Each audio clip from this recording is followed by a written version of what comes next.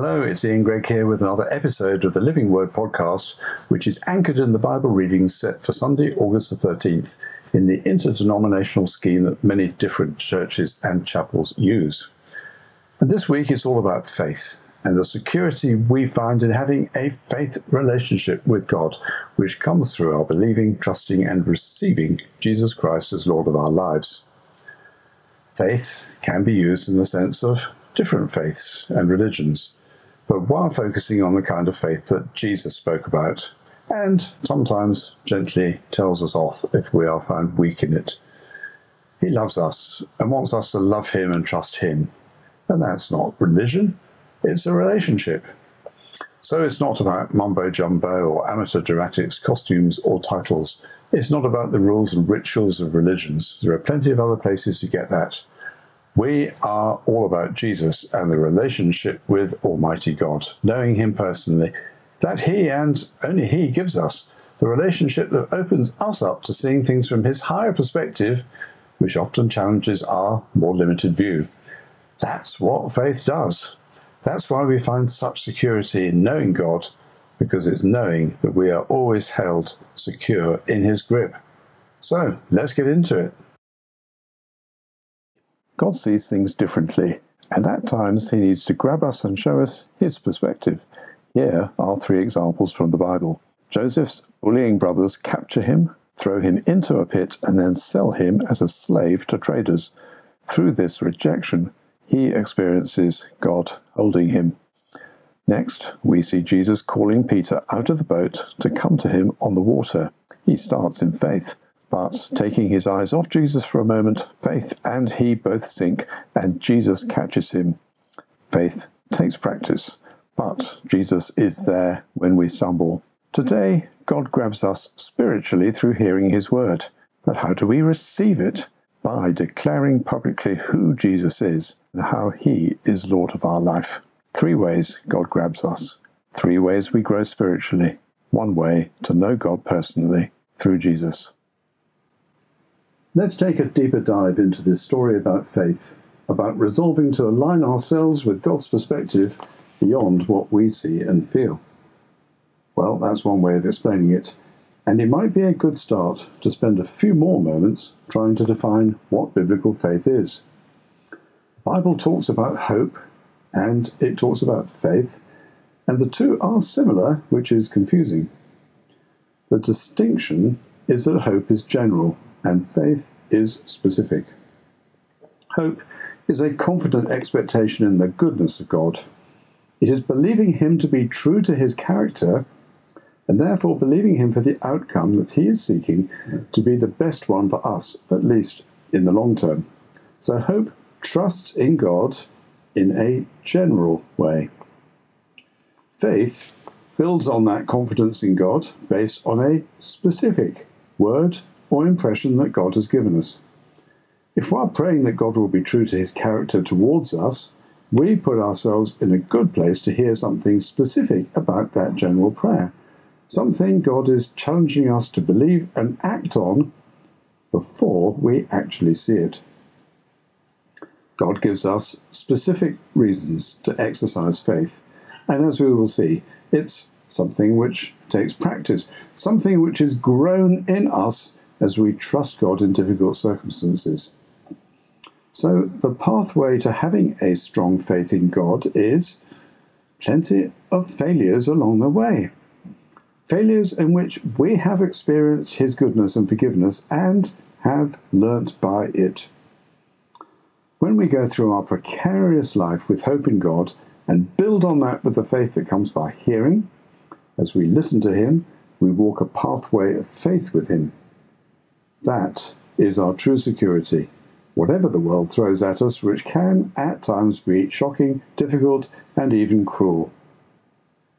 This is how it was for Joseph, our first example in Genesis 37.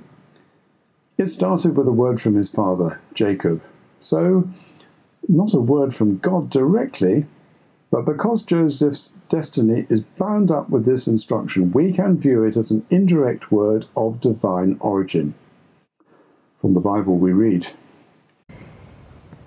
Israel said to Joseph, "As you know, "Your brothers are grazing the flocks near Shechem. Come, I am going to send you to them." "Very well," he replied. So he said to him, "Go and see if all is well with your brothers and with the flocks, and bring word back to me."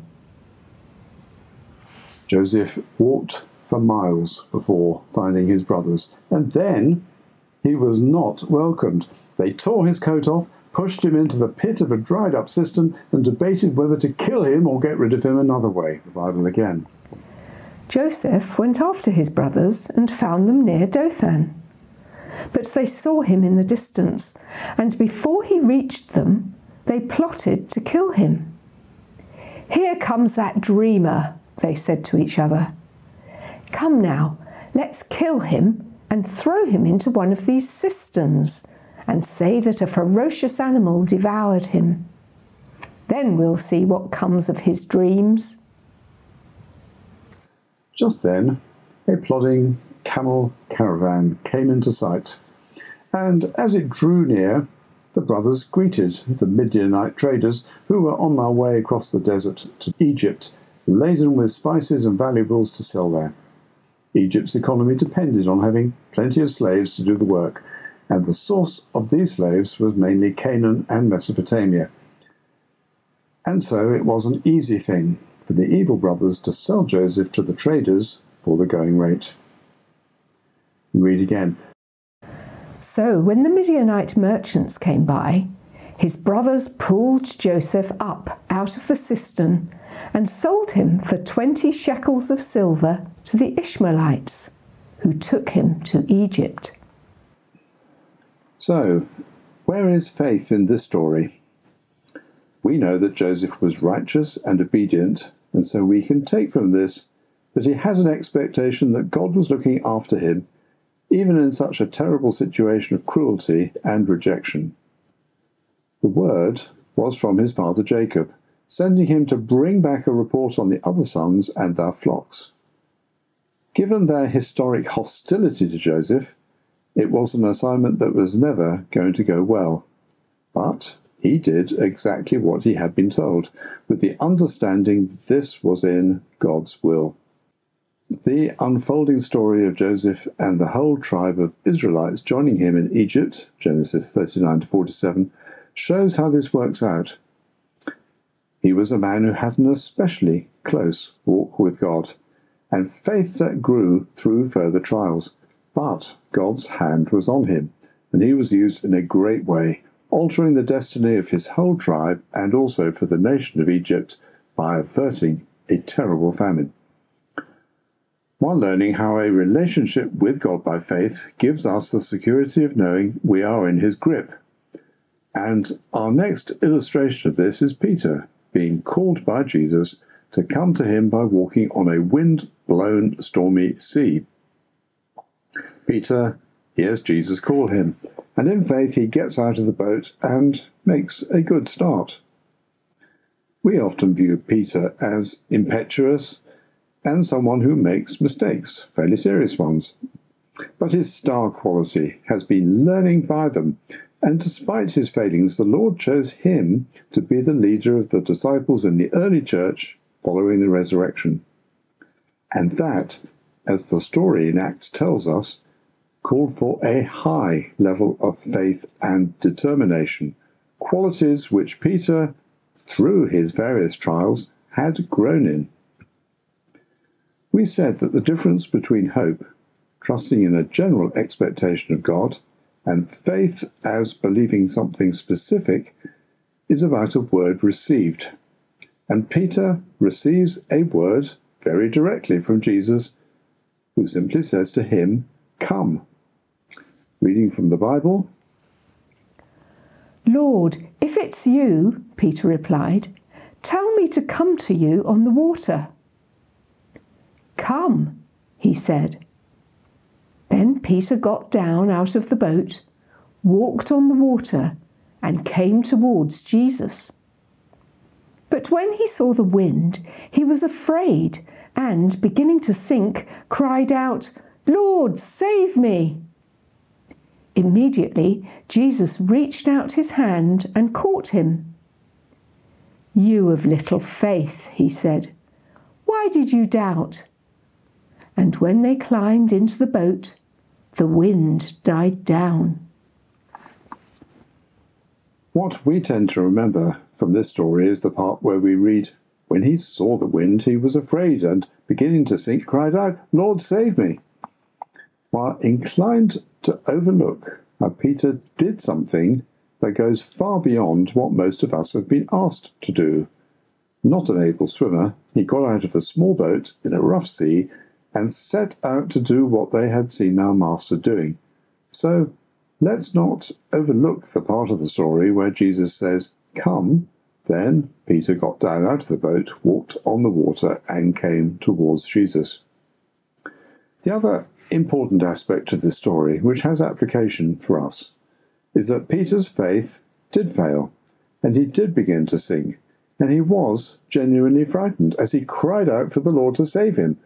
But immediately Jesus reached out his hand and caught him. This tells us that when we step out in faith, in a small way or in a greater way as Peter did, the Lord is with us, the Lord is near, and the Lord will catch us if we fail. So there is a risk involved in listening to the Lord and attempting to do what he puts in front of us, but there is also safety in that risk because we don't do it on our own. Jesus knows all about our weakness and our fallibility, and he is there to catch us, just as he was there to catch Peter. And was Peter branded a failure? Well, he was chided for his lack of faith, and we can be sure that for Peter, under the tutelage of his master, this was a big learning experience which stood him in very good stead later on.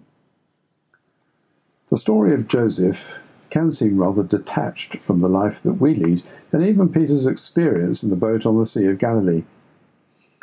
Similarly, it's quite a long way from the reality of our lives. So, how does it help us?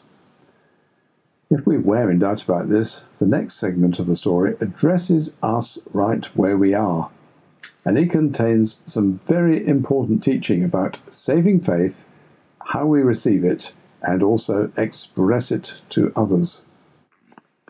Faith has a certainty about it because we have heard from God, and if that is the case, we have a confidence in telling others about it.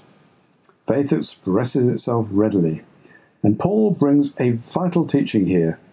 Telling others is a key to our establishing the faith that brings us salvation and the assurance of being in right standing with God, which comes by hearing the Word of God.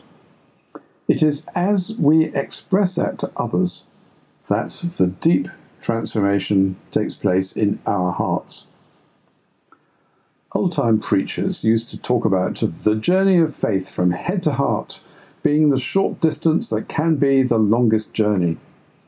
This describes a vital, essential process in which faith has to have been formed more than just as a mental assent about who Jesus is and what he has done. We can say all the right words and join in with all the prayers and yet not have that sense of being his in our hearts. So let's hear an excerpt of this passage in Romans 10 now. But the righteousness that is by faith says, "The word is near you. It is in your mouth and in your heart." That is the message concerning faith that we proclaim. If you declare with your mouth Jesus is Lord, and believe in your heart that God raised him from the dead, you will be saved. For it is with your heart that you believe and are justified, and it is with your mouth that you profess your faith and are saved. As Scripture says, anyone who believes in him will never be put to shame. What is church all about? It is an avenue for people to find out about Jesus, to become convicted about who he is, and to become Christians. Some, of course, become Christians without any church involvement, simply by reading the Bible or by a friend patiently sharing with them the story about their own journey of faith to tell the truth about who Jesus is. And increasingly these days, people will find Jesus through an Alpha course. Or it could be the more traditional means of attending a church where the gospel is faithfully preached, and after a while God's word becomes living and real for them and settles in their hearts. But bear in mind, 97% of people do not now attend church, so other gateways like Alpha, friendship and social media have greatly grown in significance. However, some churches, often the ones of greater formality, are putting an emphasis on all sorts of other things, including an elaboration of the fellowship in the presence of the Lord around the bread and wine, turning it into a religion all of its own, but not one that transforms. No one becomes a Christian that way. It's a distraction and one to be aware of and to avoid. Whether it's the sharing of a friend, or the preaching of an anointed minister, or the reality of the Alpha discussion, God's Word, the Bible record, is foundational, not least because He continues to speak through it. And we do well to remember that if church is meaningful, it is about Jesus and His mission. That constrains us against becoming a club of like-minded people. It puts the focus back on our being a vehicle which makes it easy for people to find Jesus and invite Him into their own hearts. We've already touched on the danger of mental assent, a kind of intellectual knowledge about God and Jesus which never quite gets to the point of personally receiving Him. This is why Paul writes with such emphasis, "For it is with your heart you believe and are justified, and it is with your mouth that you profess your faith and are saved." Becoming a Christian is such a life-changing event, such a relief and joy and transformation, that the person who has had that experience can hardly not tell others about it. But there is an important confirmation that happens in our telling others, because that declaration establishes the faith transaction that has taken place. It's a no-going-back statement of our trust in God, and not just that Jesus is Lord, but that Jesus is Lord of our life and everything in it. And that is when we have the assurance of His salvation, not only at the end time, but in all the fears and uncertainties of life. It is simply knowing that, having received and responded to His love, we are always held secure in His grip. Let me share a prayer with you. Lord, like those first disciples, we ask, increase our faith, while heeding your instruction to exercise and grow the faith we have. Help us to learn from Peter by keeping our focus on you, and protect us from a presumed devotion that attempts to gain merit. We are so grateful for you, Jesus, and what you have done for us, and we know that we cannot add to it. Amen.